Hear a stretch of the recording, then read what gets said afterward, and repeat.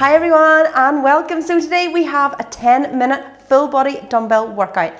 40 seconds of work on the clock, 20-second rest. For your reference, the dumbbells I'm using today are 10 kg each.